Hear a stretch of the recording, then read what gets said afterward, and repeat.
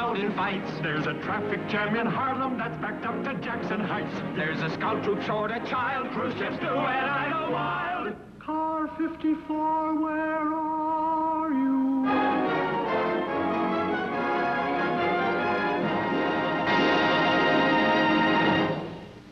Hi, Kissel. Hi. Boy, you look in great shape. I'm always in great shape. Good, because you're fighting next Wednesday. I'm what? I'm what? Yeah, I signed you up for the Gold Glove tournament. You signed me up? Yeah, I knew you'd forget again this year. Oh, wait a minute, Tootie. Look, Kissel, every year when the tournament starts, you come in here mad because you forgot to sign up again. Yeah, so this year I did it for you. Now, here are the details. You're fighting Wednesday night at Sunnyside Gardens, a guy called Tony Klazuski. Hey, how about that? Tony Klazuski. Hey, we're proud of you, all right. You're the first fighter to represent the 53rd Precinct in 8 years. Yeah, ever since Officer Peterson signed up and fought in the heavyweight division. There was a guy with guts. The day after his first fight, he was right back on duty with his jaw wired in place. Look, fellas, I'm not in good shape. I've had this cough. You're in great shape. Look, Kissel, this is what you've been talking about for years, representing the old 50 side in the ring. I know, but this is so sudden. I'm fighting a guy called Tony Klazuski at Sunnyside Gardens. What if he doesn't like me? I don't even know. Look, Kissel, if you're afraid. Afraid?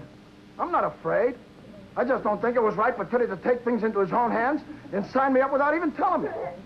Next thing you know, I'm fighting a guy called Tony Klazuski, who may not even like me. At Sunnyside Gardens, Wednesday night. Kissel, you can't miss. How about that? You try to do somebody a favor. Tootie Muldoon, report to Captain Block. What's that all about? I don't know. Is my head out straight? Yeah, You know how the captain's been after me for neatness. How do I look?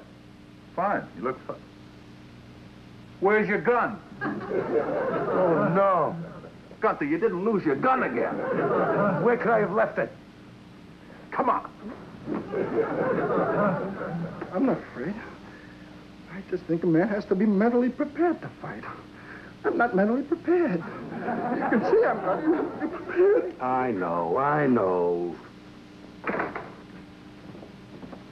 You wanted us, Captain? Oh, yes. Now, what was it I wanted to see you about? Now I remember. Your gun. My gun? We found it on a pickpocket who was brought in this morning. There must be some mistake. I already got a gun. Quiet. This is your gun. It could belong to nobody else. There are no bullets in it. The barrel is rusty, and the firing pin is gone. Thank you, Captain. I've been meaning to get it fixed. Don't you dare. You and Muldoon may get into a shooting situation. And the fact that your gun can't be fired may save Muldoon's life. Will you try and hang on to it?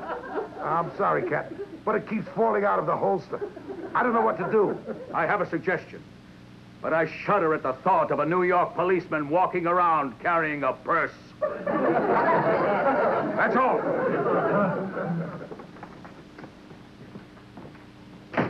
Leo, but how does a cop keep losing his gun? How? When you're a man like Tootie, with lots of things on his mind, and there is no mind, that's how. Judy! Oh, Schnauzer. Judy? Ed. How do you do? Hello. This is Judy Sanford. She works at Antoine's, where most of our wives get their hair done. Excuse me.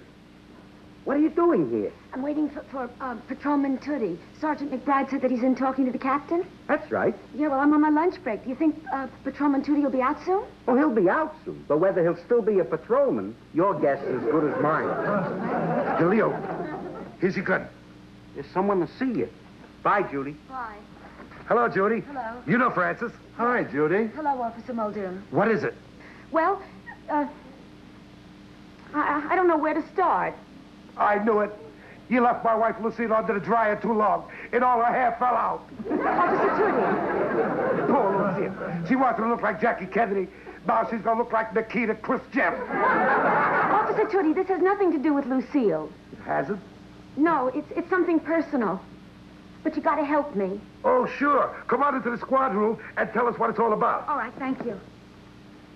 What have we got? Dear sirs, through an error, my name was submitted as a participant in your Golden Gloves tournament. Good. In addition, I am at present convalescing from All right, now tell us what it's all about. Well, I just heard that you entered one of your policemen in the Golden Gloves tournament. Yeah, he's going to fight a guy called Tony Klazuski. Oh, Officer Tootie. Officer Muldoon, you've got to stop him. He shouldn't be a fighter. Who shouldn't be a fighter? Antoine. Antoine? You mean the hairdresser? Yeah, his real name is Tony Klazuski. How about that? Tony Klazuski is Antoine the You've hairdresser. got to talk him out of fighting. He's the sweetest, the gentlest man who ever lived. He couldn't hurt a fly. Go on. Never mind. He's such a gentle soul. He bakes cakes and brings them in. He does beautiful watercolors. He even knitted this sweater for me. And now he thinks he could be a fighter. Just because he won his first 4 fights. He won 4 fights. Where were we? I am at present convalescing from. A severe case of yellow fever. No. Please, talk him out of fighting. Before something happens to that sweet, beautiful face. Oh, Antoine, I don't know what I'd do without you. Do you think my husband will like my hair this way?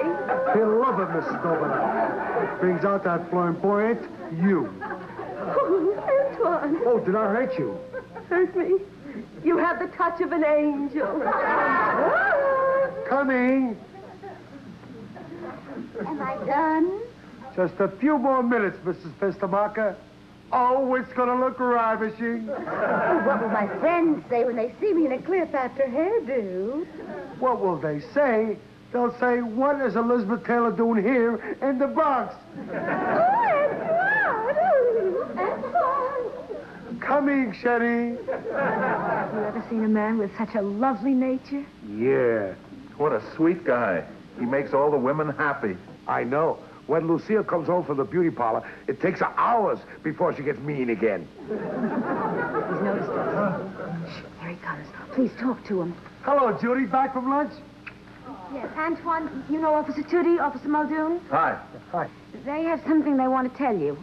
Look, Antoine, why should a nice guy like you If ever... it's about giving up my fighting, I'm sorry. Oh, but Antoine... Judy, I told you. I can't explain it, but it's just something I got to do. Look, it's 2 o'clock. I got to scatter some breadcrumbs for the little sparrows. Please, do something. It's no use. So he beat a few amateurs. Now he thinks he's going to be champ. The only thing that's going to convince him that he's not a fighter is when he finally gets up against a real pro and gets knocked silly. Ooh. What is it? I think it could be arranged. Yeah. What are you talking about? Please, let us handle this.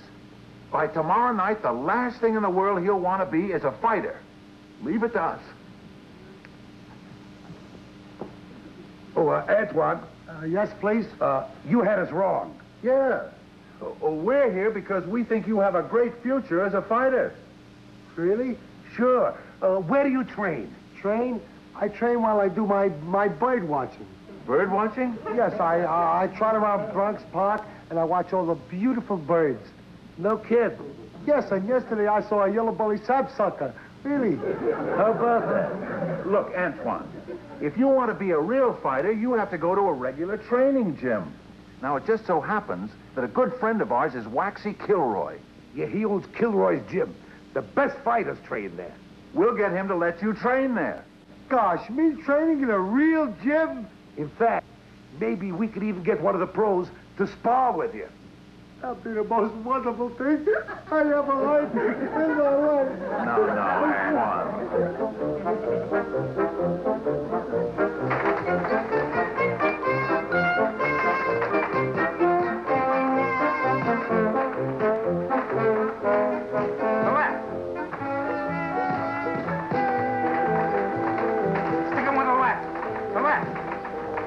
He'll be here any minute. You gotta come through for it. I don't like it. Having one of my guys knock out an amateur, it's unethical. Waxy, he's no fighter. And the sooner he finds it out, the better. I don't like it. Waxy, a wonderful girl's future happiness depends on it. Look, I want no part of it. Waxy.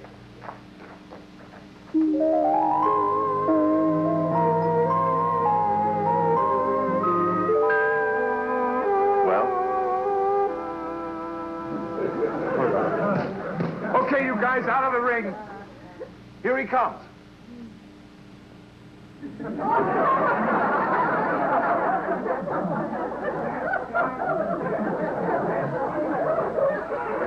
That the guy? Yeah, his name is Antoine.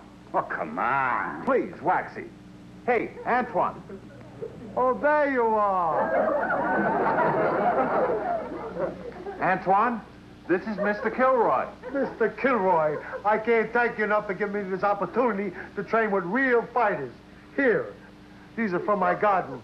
They're daffodils.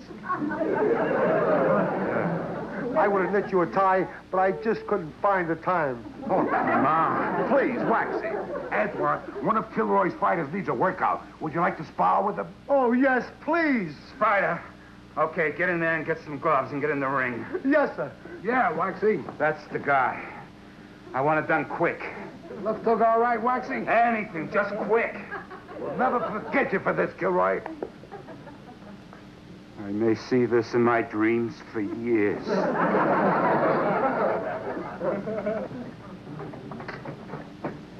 They're not going to hurt him?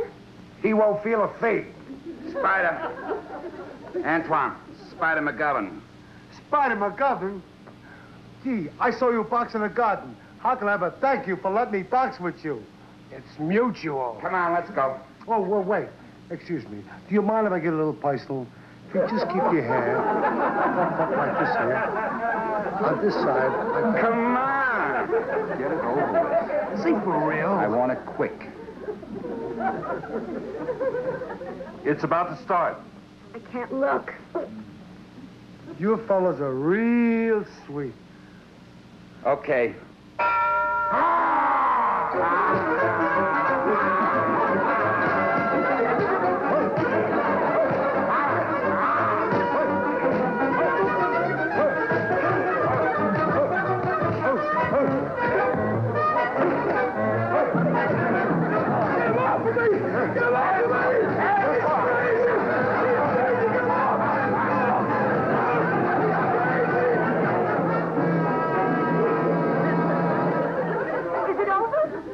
It's over.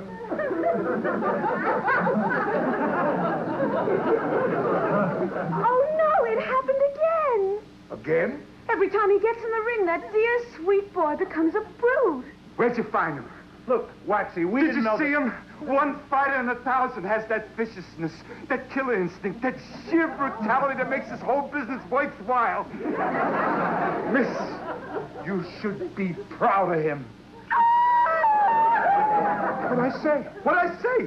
To my own mother, I never said anything so nice. Look, Waxy, we gotta convince him that he's no fighter. He's no fighter. He's a great fighter. I'm going to sign him up. All I got to do is take off a few of the rough edges, like teaching him not to bite or kick.